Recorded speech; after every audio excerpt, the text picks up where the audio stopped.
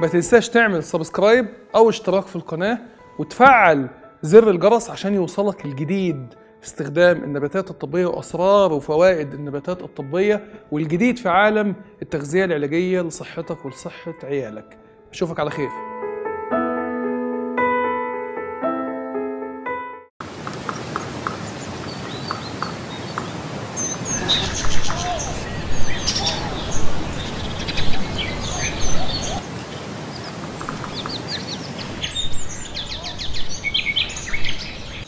بسم الله الرحمن الرحيم. مشاهدينا الكرام، اهلا وسهلا بكم وحلقه جديده من برنامج اسرار وفوائد. والنهارده هنتكلم عن 4 اغذيه لا غنى عنها لاي ست في الدنيا بعد سن ال45، والله والصح كمان قبل سن ال45. القصه كالتالي: اللي احنا فيه عندنا هرمون مهم جدا لصحه السيدات اسمه هرمون الأستروجين. اما بيحصل الهرمون ده بيقل نتيجه انقطاع الطمس الطبيعي، اما الدورة الشهرية تتوقف يا جماعة، ما عادش المبيض بيطلع البويضات دي اللي بتفرز هرمون الاستروجين، فبالتالي ما عادش فيه افراز للبويضات، ما عادش المبيض فيه بويضات خلاص نشط هتطلع، فبالتالي ما فيش افراز لهرمون الاستروجين اللي هو كان ليه دور مهم جدا جدا جدا لصحة الست. دور مهم في الشرايين، ما يجيش عندنا مثلا مشاكل في القلب، ولا يحصل عندنا تصلب في الشرايين، ولا يحصل عندنا انسداد في الشرايين. دور مهم جدا على العظم، ما يحصلش هشاشة في العظام ولا ليونة في العظام. دور مهم جدا على المستوى العقلي، ما يحصلش مشاكل في الدماغ ولا أمراض مرتبطة بالدماغ زي الزهايمر وغيرها. دور مهم جدا في المنطقة الحميمة. طبعا لما بيحصل نقص في هرمون الاستروجين بيحصل للست ضعف جنسي، بيحصل للست جفاف في المهبل، بيحصل بقى للست المشاكل المرتبطة بالمثانة، ويحصل للست كمان أطرفي في المهبل اللي هو بيسموها بالعربي ضمور في المهبل ذات نفسه كمان. يعني خلاص ما عادش فيه القدرة للهرمون البنائي اللي بيبني الأنسجة بطريقة سليمة، فبالتالي يخلي الست تقدر تقوم بالعملية الجنسية بطريقة سليمة 100%، زي الإفراز السليم وزي العضلة تكون سليمة 100%. طب أنا أقدر بعد سن 45 وانقطاع الطمس واليأس من الحيض، أنا مش عاوز أقول كلمة السن اليأس دي، ما بحبهاش، لازم تقال كاملة كده، اليأس من الحيض، اللي هو ما عادش في حيض هيحصل أو ما عادش في بويضات هتحصل. هل في أغذية ممكن اللي أنا أمشي عليها اللي هي تعوض لي النقص ده وتخلي هرمون الاستروجين في جسمي او مواد فعاله زي هرمون الاستروجين تشتغل وما يحصليش مشاكل؟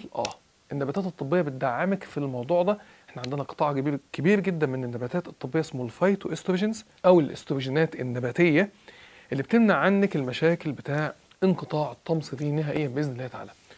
الميزه كمان في النباتات الطبيه اللي انا هتكلم عنها النهارده اللي هي ما بتزودش الفرص بتاعه حدوث السرطانات المرتبطة بالاستروجين زي سرطان الثدي أو السرطان بتاع الرحم. فانتي الميزة بتاعت النهارده هنتكلم عن النباتات الطبية دي اللي هي بتعيد بناء العظم، بتعمل على صحة الأوعية الدموية، بتعيد بناء الغضاريف، وطبعا اللي بيبني الغضاريف زي ما شرحنا في الحلقات اللي فاتت بيبني كمان الكولاجين بتاع البشرة بدون ما تعمل مشاكل في الثدي لا قدر الله وتقلب أورام سرطانية. ويلا نقول على أول نبات وأشهرهم في الموضوع ده هو نبات اليانسون. اليانسون فيه مادة فعالة في الزيت الطيار بتاعه، وأنا يا جماعة ما أنا أقول مادة فعالة في الزيت الطيار بتاعه يعني ما ينفعش هنا اللي أنا أغلي النبات، يعني أحط عليه مية سخنة وأشربه.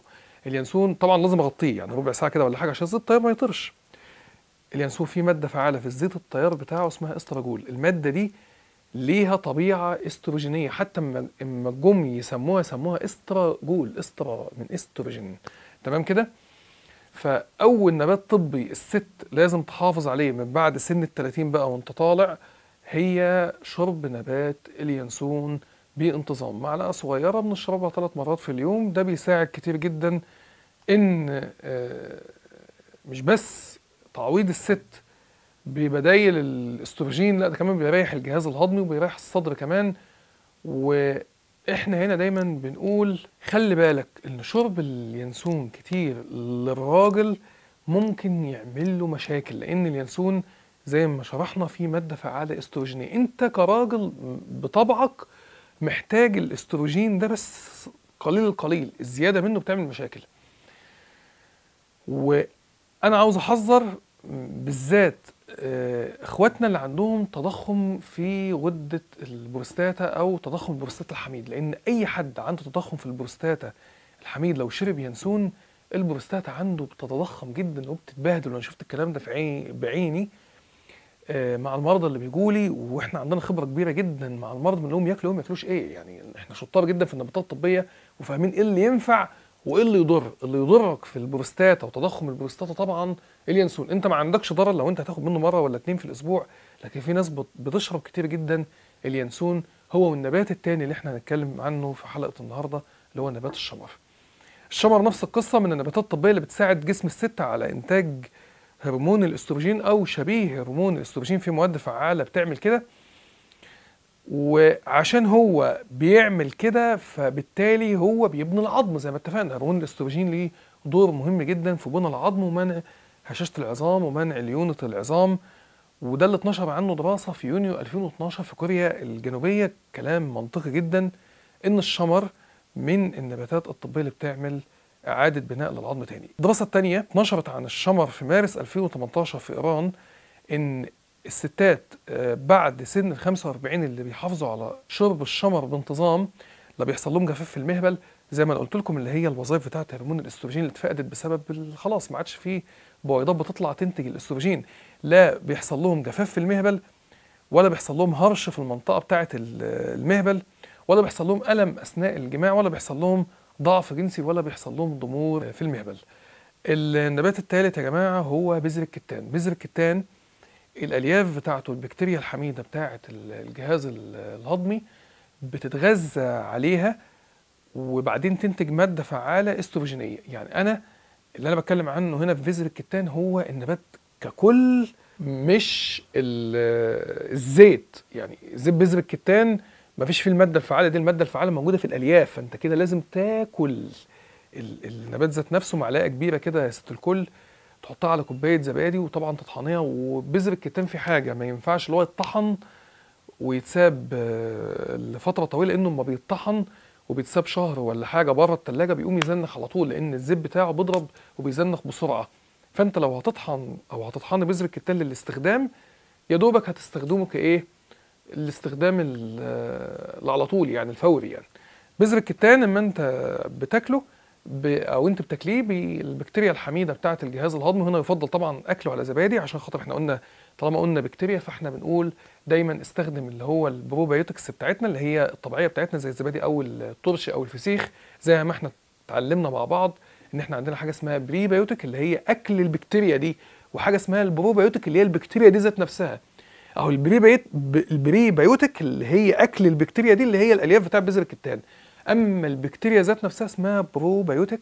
فانت حط بذر الكتان على الزبادي وكليه بانتظام. الدراسات بتقول لك ان انت عندك في كوريا في 26 فبراير 2016 ان بذر الكتان بيبني العظم والغضاريف، بيمنع طبعا الخشونه، كلام منطقي جدا، بيبني العظم والغضاريف وبيمنع هشاشه العظام.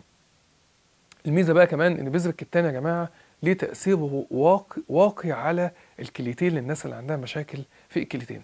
ما تستغربوش لان ممكن ناس تقول طب ما الاستروجين بيعمل مشاكل في الكلى، طب ليه بذر الكتان مع انه استروجين بيحافظ على الكليتين؟ ده كلام كده مش ماشي مع بعضه. لا الكلام ماشي مع بعضه جدا يا جماعه، لان احنا عندنا حاجه اسمها سيلكتيف استروجين ريسبتور موديوليتور. ايه بقى القصه بتاعت السيلكتيف استروجين ريسبتور موديوليتور دي؟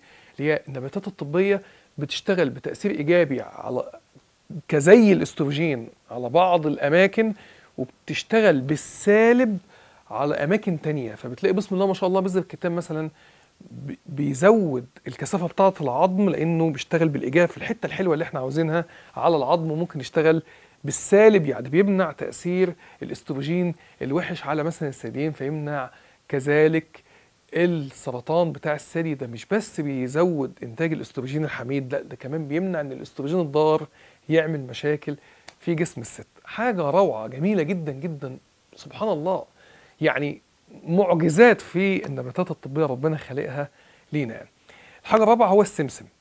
السمسم فيه مواد فعالة استروجينية وخطير جدا في الاستخدام ده. والسمسم يا جماعة أكتر نبات طبي على وجه الأرض فيه كالسيوم، وأكتر وجبة فيها كالسيوم، أكتر كمان من منتجات الألبان. دي مفاجأة. يعني أنا لو كلت سمسم هيبقى مصدر للكالسيوم، مصدر كمان للأستروجين الحميد. وهنا أنا بقول الأستروجين الحميد ولا الأستروجين اللي بيبني وبيعمل حاجات حلوة، ما بيعملش حاجات وحشة في جسمنا. السمسم كمان فيه كمان مغنيسيوم، فيمنع كمان الشد العضلي اللي بيحصل لبعض الناس وهي نايمه، تلاقيهم يا عيني يحصل لهم شد عضلي رهيب لدرجه ان هو ممكن يقومهم من النوم. الدراسات بتتكلم ان انت عشان خاطر السمسم يكون مفيد ليك على الاقل انت محتاج 40 جرام من السمسم يوميا يا ست الكل، عشان يعالج لك المشاكل بتاعه العظم والمشاكل بتاعه الشرايين المرتبطه بنقص الاستروجين، وطبعا مشاكل المهبل وجفاف المهبل والمشاكل اللي بتحصل اثناء الجماع. والستات السودانيات من امهر الستات اللي بيبقوا عارفين ازاي اللي هم يحافظوا على نفسهم وعلى جوزهم. يمكن السمسم واحد من الاسباب دي، لان السمسم اصلا من النباتات الطبيه السودانيه المتاصله في السودان يعني. طيب انا محتاج 40 جرام من السمسم يوميا. بعمل الكلام ده ازاي؟ باخد معلقه كبيره ونص على الاقل من السمسم، معلقتين كبار من السمسم يوميا. الدراسات اللي اتنشرت عنه دراسات كتيره جدا طبعا، منهم دراسه اتنشرت في 31 ديسمبر 2014 في ايران برضو، ودراسه ثانيه في 30 ديسمبر 2019 في ايران برضو، ان زيت السمسم من برضو اكل السمسم، وزيت السمسم ما بيدهن على الركب بيسكن الالم زيه زي الفلترين بالظبط. بالمناسبه انا عاوز اقول المعلومه كده لان شفتها في التعليقات وضايقتني. واحد دخل في التعليقات يا جماعه على اليوتيوب للاسف شتمني اللي انا بتكلم عن دراسات اتعملت في ايران. يا مالي يا ابني، انا بقول الدراسه السنه بتاعتها اتعملت على نبات طب ايه واتعملت فين يا حبيبي. انا اسمي احمد، يعني انا احمد، يعني واخد بالك انت ازاي الاسم واضح.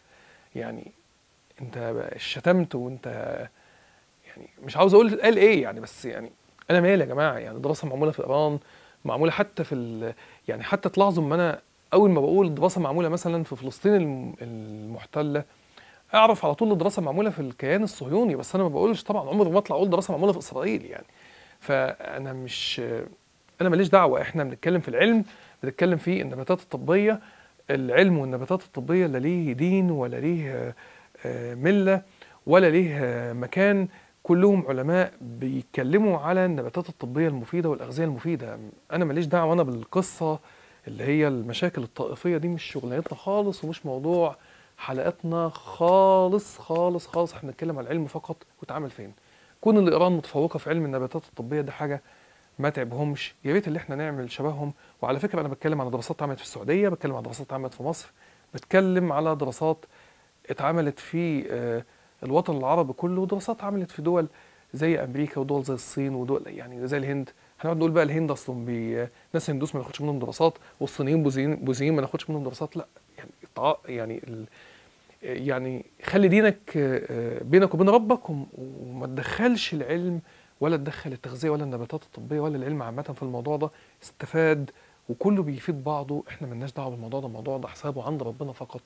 فلو سمحت يعني خلينا نحن نقول العلم زي ما الكتاب بيقول، بدون ما احنا يعني نعوج الرساله ولا نبوظ ولا نعوج دراع الرساله دي، ولا نبوظ الشكل اللي احنا عاملينه في البرنامج الجميل بتاعنا بتاع اسرار وفوائد.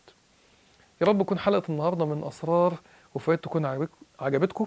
ما تنساش ان انت تعمل لايك للفيديو، ما تنساش ان انت تعمل سبسكرايب طبعا للقناه او اشتراك للقناه، وتفعل طبعا زر الجرس عشان يوصلك الجديد في النباتات الطبيه وعالم التغذيه العلاجيه. اشوفكم على خير، شكرا والى اللقاء.